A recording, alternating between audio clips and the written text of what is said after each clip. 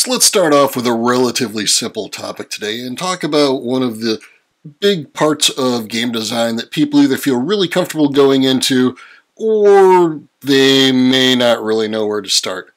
And so a lot of this is going to have to do with questions, comments, and concerns relating prototyping.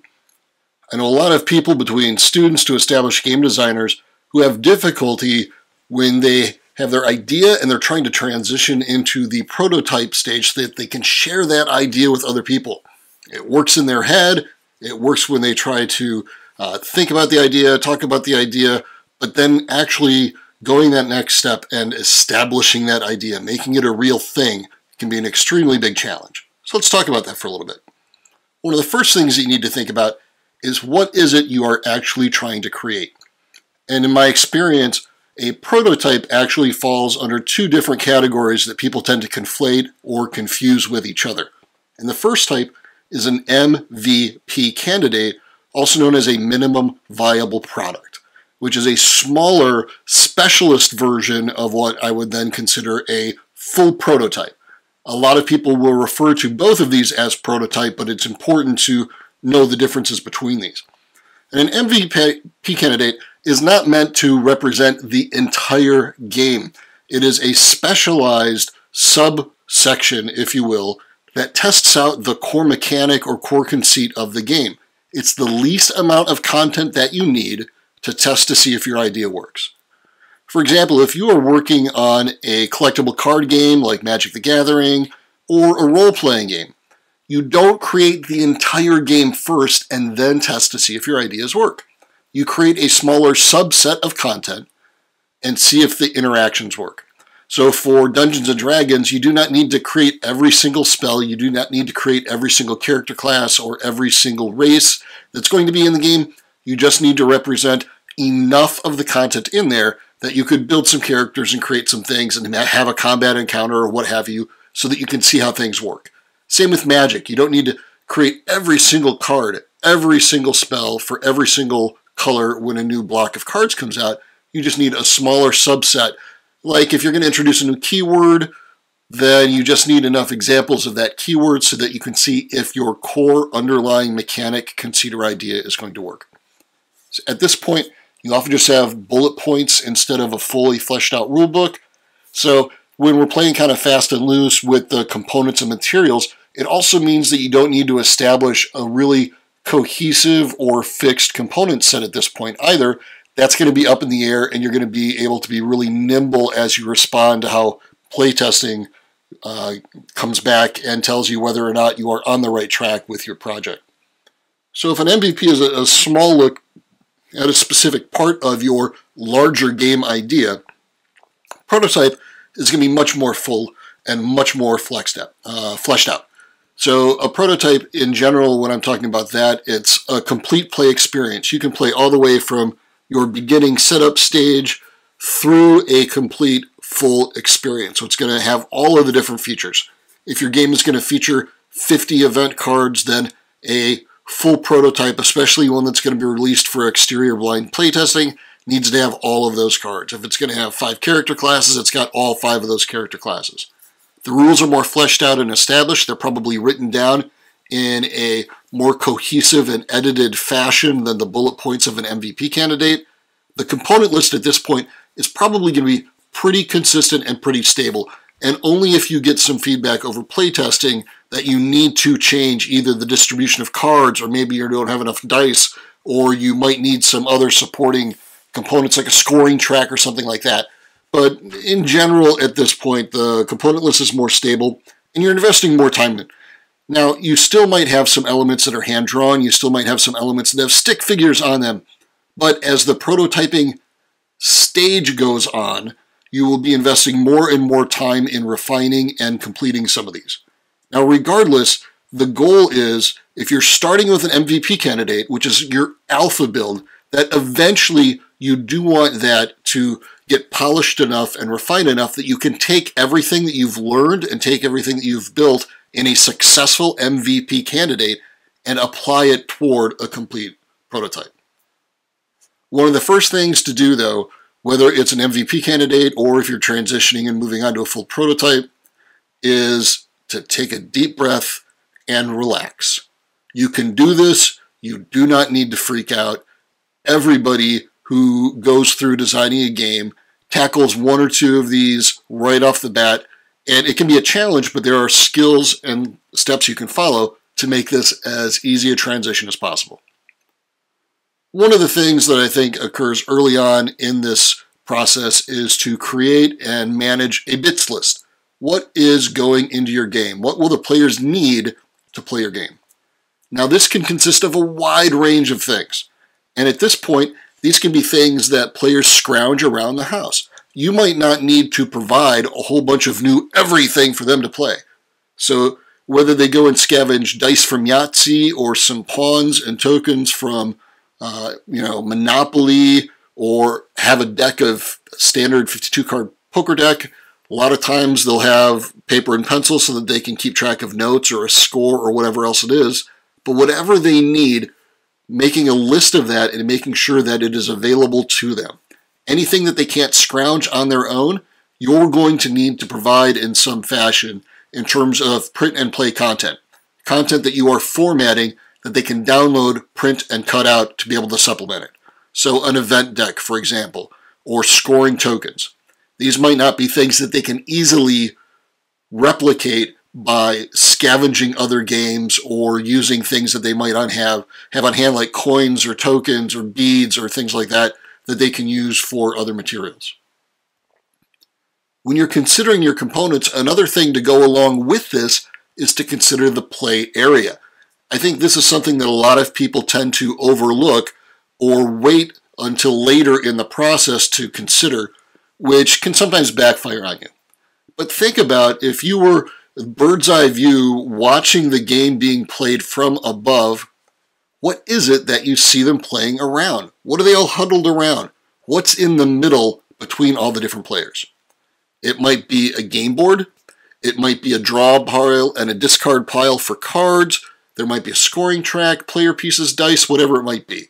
So if we look at Monopoly, we've got the board, we've got a bank of money, we've got a set of deeds set off to the side in front of each player. They've got their own deeds and their own pile of money. We've got some tokens, we've got some dice, we've got all these different things that they need. But we also know that players tend to sit around a table where this content is in the middle. So by having a better sense of where they're playing and how that area is set up, we can get a better sense of what materials we're going to need, as well as what this game is going to look like while it's being played. So think about it. Can you actually see the area that's being played? And if you can't, I'd encourage you to make a quick sketch. And when I mean quick sketch, I mean it does not need to be super detailed. Just something that helps you as the designer stay on track and make sure that all the different elements that you think are going to be in the game are accounted for. So in this case, I just made a really, really quick sketch. This is not my finest work. It's just a quick sketch to show, all right, this game is going to have a deck of cards. There's going to be a marketplace consisting of, let's say, 6 cards right now. I don't indicate if they're face up or face down. That's not what I'm looking for right now. I'm going to have a bank that's going to be comprised of some tokens or coins. Each player is going to have a hand of 4 cards. I zoom in a little bit to show some of the information that might be on a card. Again, it's just enough for me to take a look at and try to visualize the area that this game might take up, what's in front of people, and provide sort of a checklist of some of the components that you might go through. So each game visualization is going to be different based on the needs and components in your game. And again, these can be super simple. This is the draft of the game board and game space for my adventure game 3 Kingdoms. I ended up drawing what would be the map in the middle with markers. The bottom part there that you see with all of the orange and blue spaces, that's actually a separate board that would be the scoring track and tracking different events that would occur when people hit different thresholds for scoring. Later on, I realized, oh, I don't have space on here for some of the decks of cards. So I just drew in pencil on their areas to indicate, all right, we need decks of cards on this board in some fashion. So while this is a single sheet of 8.5 by 11 printer paper, it actually represents a game board. It represents a separate scoring track, but it also shows that there are going to be spaces reserved in the play area, if not printed onto the board itself, where we are going to need to have decks of cards. So after you visualize either the play space, or if your game has a structured specific area like a game board, once you have a visualization of that, really the next thing is to dive in with both feet and proxy things. Start to make up what you can for the components, for the gameplay, so that you can give things a shot. And what's important to know at this point is you are not working with final components. You do not need to worry about how great these things look. You just need them. And again, I can't stress enough how simple these early components can be to be able to play with a game. The first draft of my game, Runaway, literally stick figures on index cards.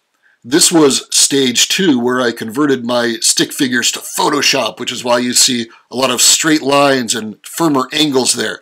But it was still just a template of a stick figure that I then just drew different elements on, whether they were a wizard or a ranger here, but I used the same template for the barbarian, which just has a little beard and an axe, or the rogue, which has a mask on and 2 daggers. But they're all based on a really, really simple, easy to create, easy to replicate template, so I can churn out these cards later. They can be super, super easy.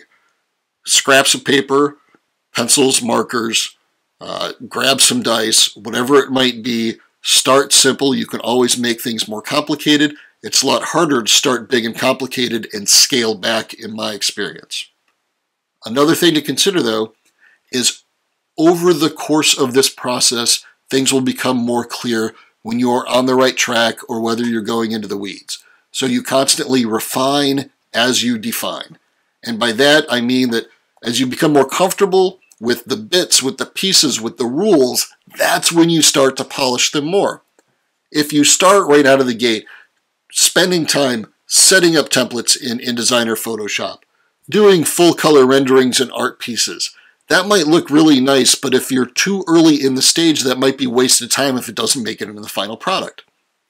So for Forest Avengers, all of that started out with some quick, ugly sketches on white index cards, but eventually, once I was a little bit happier with the direction that game was going, it was creating characters by taking a woodland creature type of character like a boggart or a sprite or a dryad on the left, and matching them up with a particular role or character class on the right.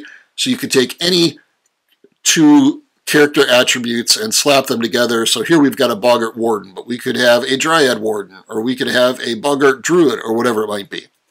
Those first ones, though, well, I was still trying to figure out what attributes am I going to have, and how many characteristics will there be, and what sort of information needs to be on these cards. Really crude, really kind of ugly, but they got the job done. Then when I was happier with where it went, then I decided to worry about creating some art, trying to think about spatially exactly where things need to go, what information needs to be on these components, and how to structure it like that. Once you're more comfortable with how some of the key mechanics are starting to work, it's time to draft rules. You really need to be able to move from early versions of the rulebook, which, you know what, it's absolutely fine to just have some notes. Maybe a little bit neater than this, but a lot of times your early notes are going to be on note cards or in a notebook somewhere, or just still kicking around in your head. And that is fine early on in the process. But as soon as you start to share that information with other people, and you are not there to answer all of their questions, often when it comes to external playtesting, you're going to need something more coherent. And the rules are another area where you can refine as you define. So as the game ideas and directions settle in, drafting, revising, and updating your rulebook. It is fine that you've got the ideas kicking around in your head. That's great, but not everyone can read your head. So eventually you're going to need to get those rules down in writing. And the great thing about this is just the fact that you are forcing yourself to sit down and think about these. Forced to articulate these concepts and ideas, you are going to be able to verify that what you think is accurate, that the turn order really is what you mean, that the game mechanics for drafting or for combat or for resolving quests, that they actually play out the way you want. So I have this kind of Baron Munchausen game called Bragging Rights, which is all about people bragging about the different things that they've done, the places that they've gone, the adventures that they've had. It's a pretty simple card game, but I started to go from kicking around in my head to things on note cards to eventually when I went to Protospiel, I put together what turned out to be a 3-page rulebook. Now, if you take out these diagrams, which I could have just explained in a Protospiel setting when I'm just showcasing this game to other designers, this probably would have been 2 pages. But I took the feedback that I had, and I decided, you know what, I'm going to go ahead and I'm going to create some diagrams that show the setup area, that show set collection, which is one of the main features of the game, that shows a card anatomy, and that has a robust scoring section at the end. But I also go through and articulated the component list. I articulated setup and gameplay, and I try to treat this as much as possible as all the information that a player would need if I am not there to walk them through the game. So that between this and downloading the card set, they'd have everything that they need to be able to play the game. So again, started simple, notes in a notebook, eventually a Google Doc that I could go in and update, and then finally I created a more formalized 3-page rule book with diagrams once I was confident that the rules were settled down. But it's important to know a prototype is not perfection. In fact, going for perfection can be one of the worst things you can do when trying to create a prototype, because it means that you're going to be spending time that you could be better served with playtesting and bouncing ideas off with other people, brainstorming, and other things like that.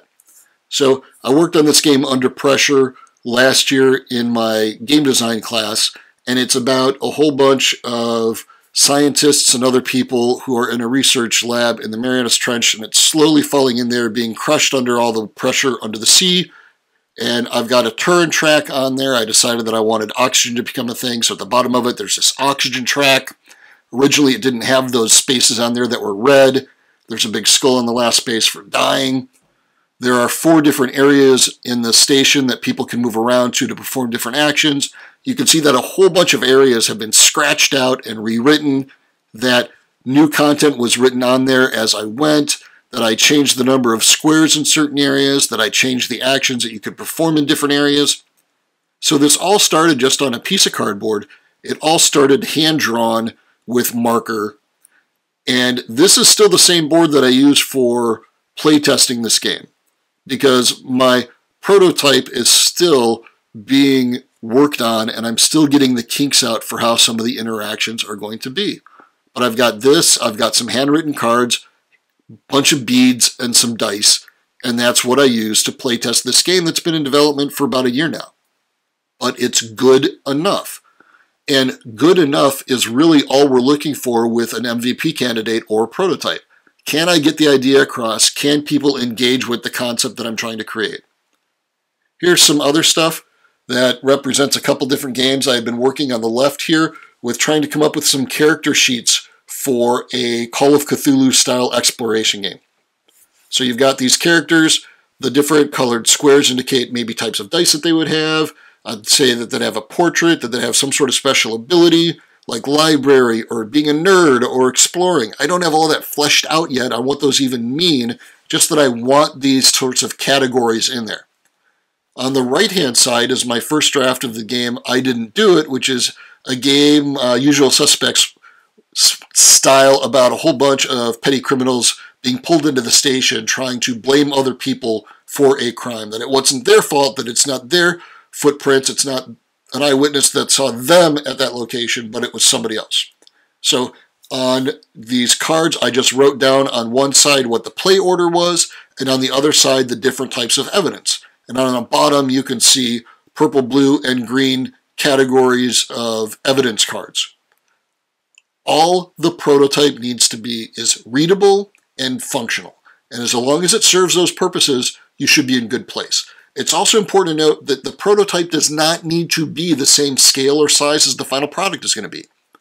The final product for I Didn't Do It ended up being small size cards that are about 75% the size of the cards shown here. And these are big tarot size cards that I have the rules written on. And those ended up going on regular poker size cards. Right? What you just need is you need content down in a way that people can read and people can use to be able to play your game and check out your idea. So really, don't worry too much about this. Think about it in small steps.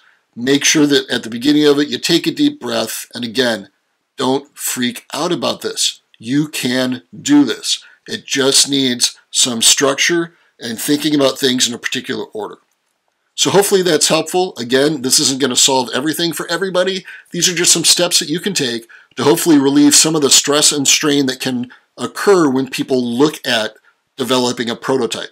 It's a big concept. It's a huge next step in the development of your game and going from idea in your head to something that is cogent, coherent, and playable with other people. So take those steps and be mindful of all the different things that can impact that. Make sure that you have a good feeling of your component list. Make sure that you start drafting rules. Make sure that you're providing everything a player needs to engage with your game concept.